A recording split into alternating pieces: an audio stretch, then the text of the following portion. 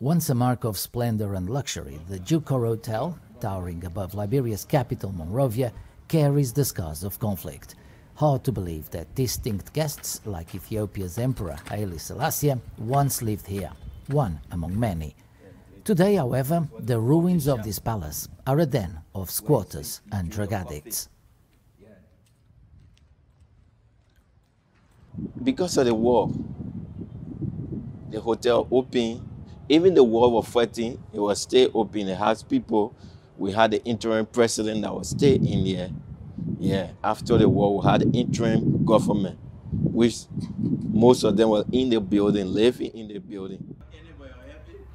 The Ducor opened in 1960, and it was the first five-star hotel built in West Africa.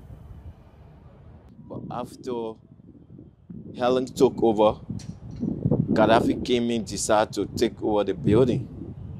Yeah, I want to lease this place. So the government,